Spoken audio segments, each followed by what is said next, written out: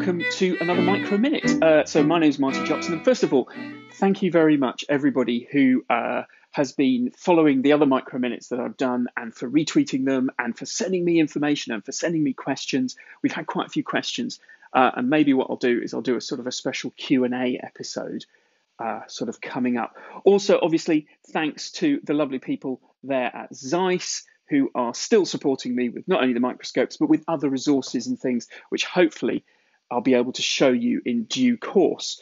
So what have I got for you today? So today I've got a little creepy crawly that I found on my front door, on the inside of my front door, one of the recent sort of sunny periods that we had.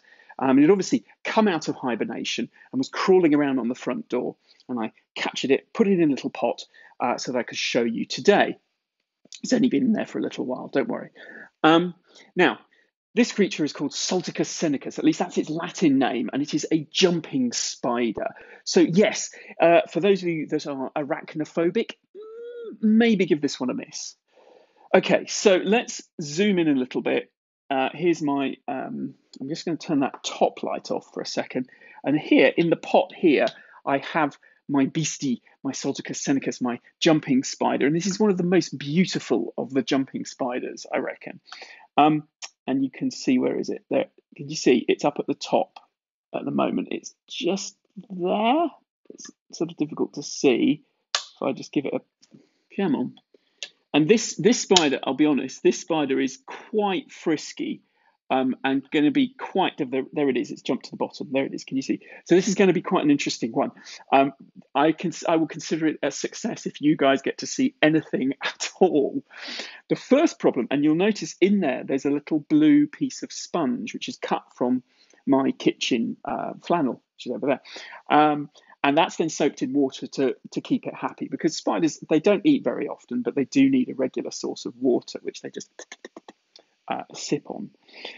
The problem with that is that it mists up the top of the little pot. So the first thing I have to do is I have to replace the lid of the pot with a fresh one. I was practicing this earlier, and I had this one here. See, look, it's a nice fresh lid, nice and clean.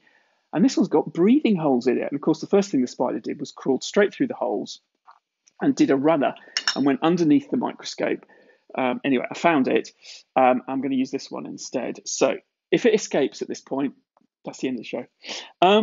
Here we go. Right. So I'll loosen this off like that, and then I'll get ready. And if this jumps out, we're good. We're good. We're good. It's still there. It's still there. Right. So I'm going to put some lights on, and let's have a look at Salticus scenicus, the jumping spider. Right, here we are. Here it is, look at that. And this isn't just any old jumping spider. This is a jumping spider. And I'm going to just move my lighting around. I've got this amazing lighting rig, which allows me to, actually that was probably the best, allows me to place the lights in different positions.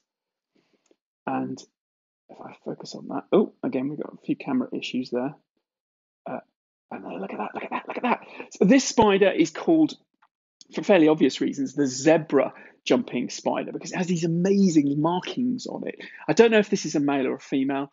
You have to kind of flip it over and look at its fangs, really, to be able to determine that.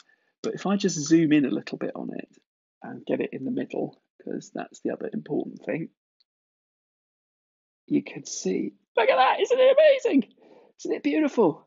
And it's got these short but very sort of fat hairs all over its body, in kind of an arrangement that make it sort of give it this sort of zebra stripes. And one assumes the zebra stripes are the same reason that zebras on the plains of the Serengeti are striped, and that is to camouflage it.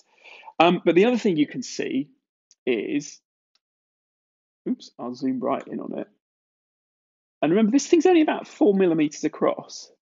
Look at its eyes. Look at, oh, is it going to move? Is it going to go? No, it's staying still. It's very much alive, this spider. It's behaving really well today. It's a little bit misty because of some condensation, and it's also built quite a lot of web in here. But can you see at the front, it's got these two huge eyes, and if you could get it, if you could sort of see it from the front face, you would see there are the enormous, great big goggle eyes like this. And then it's got a pair here. He's off. and then a pair kind of further back. In fact, oh look, it's turning its head up. Look, there they are. Look at those eyes. Isn't that amazing? So it's got these big eyes at the front, and that tells us something about this insect and this creature. And this applies to anything in the animal kingdom. This thing hunts its prey because it has these eyes at the front, which give it binocular vision, which means it can see depth.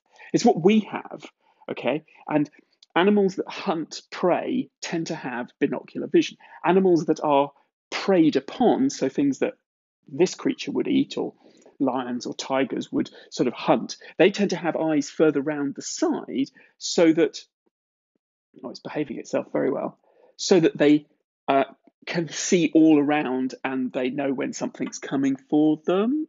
Come back. Here you go. There it is. Okay.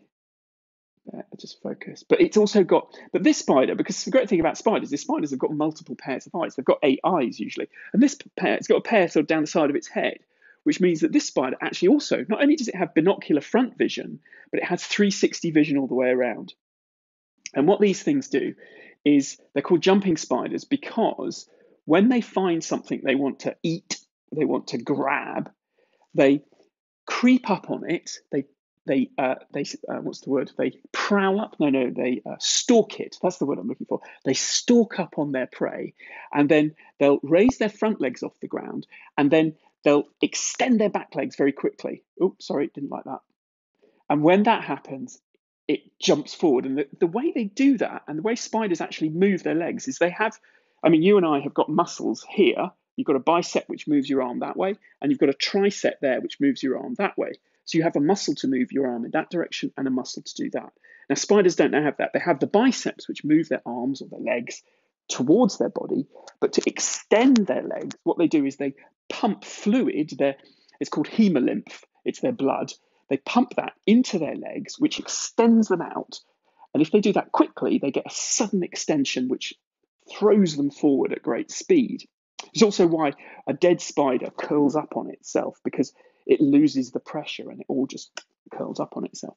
But anyway, I don't really want, let's go right in. Let's see if we can go right in on its head, because it's just a beautiful, beautiful creature. Look at that. There it is.